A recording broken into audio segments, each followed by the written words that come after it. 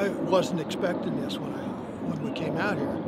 I knew it was Vietnam Veterans Day, but I didn't expect to, be anything real. This is pretty big. What's interesting is that I thought it was just a rumor. I just heard about it this year. I thought, well, yeah, they keep putting all these holidays on the calendar and stuff. I thought, well, that's just, to say it's just for it. Then I got down here and they're doing all this stuff. I thought, wow, it's really happening.